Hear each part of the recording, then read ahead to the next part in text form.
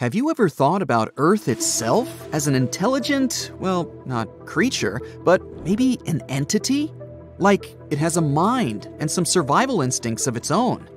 When said like this, it sounds like you're about to watch a fantasy movie where the planet we walk and live our daily lives on will suddenly wake up, realize it doesn't like us that much after all, and just go crazy. Hope not. But we're not actually talking about such scenarios. More of the idea that the collective activity of life, like microbes and plants, can change a planet and give it a life of its own. It's like the planet has a green mind. The metaphor of Earth as a living planet makes sense. Creatures across the globe crawl, swim, walk, and fly through the uppermost layers of our land, ocean, and sky. Plants cover much of our world. Plus, there are viruses and bacteria in the water, soil, and even atmosphere. Now imagine all the living things on Earth, like plants, animals, and microbes, as a giant team working together. They have different jobs, but they all do their thing to make the planet a better place to live. For example, plants make oxygen that we breathe, and animals help pollinate flowers. Together, they form the biosphere, which is like the Earth's team of life. That's where the idea of planetary intelligence comes in. Just like individuals and groups can be intelligent, so can an entire planet. Researchers believe we should measure the planet's intelligence by its ability to keep itself going forever. And just like how humans need to work together to survive, a planet's collective intelligence is measured by the capacity of all the life on it to work together towards this same goal. It's like the planet is a complex system that knows how to take care of itself. Like forests, they can share nutrients through their secret underground networks of fungi. This helps all the trees stay healthy. We can obviously learn a lot from forests. If we jump into the fantasy universe while looking for intelligent, conscious planets, we definitely choose Mogo from Green Lantern. It's a specific planetary entity that can do things like changing its weather and altering gravity, plant growth, or some other surface conditions. Or how about the stunning Pandora from Avatar? Do you remember the fascinating scenes of flora and fauna there? With organs that might remind you of tentacles. They enable creatures to interlink with each other on a neural level. It's like the entire planet is like one giant brain, with many smaller trees, creatures, and its other pieces as its cells. We're far from that, but it's still nice to imagine. At the moment, our civilization is in the stage scientists named an immature technosphere. That means we're still too focused on using technology that doesn't always do good for our planet. We don't have a planetary intelligence or a collective understanding of what needs to be done to do better for our planet. Instead, we're all just doing our own thing. I mean, we're not at the worst stage. Researchers have come up with 4 stages of Earth's past and future to explain how planetary intelligence could impact the long-term future of humanity. The first stage is what we call the immature biosphere. It's when life first started on Earth, billions of years ago. Only microbes were there on the bare land without any vegetation. There wasn't any global feedback, which means these microbes couldn't yet affect Earth, its atmosphere, or other systems in any way. The second stage is the mature biosphere, which was 2.5 billion to 540 million years ago, when stable continents formed and the biosphere started to have a strong influence on the Earth.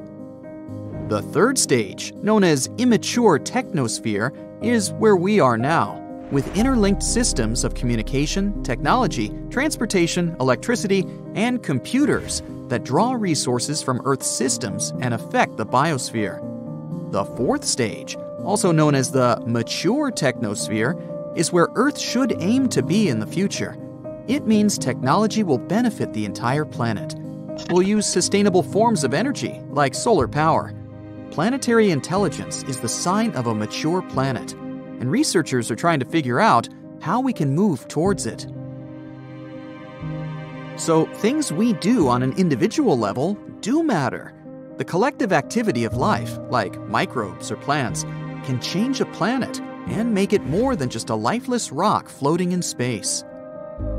Through the biosphere, our home planet kind of figured out how to host life by itself billions of years ago, and it's still going.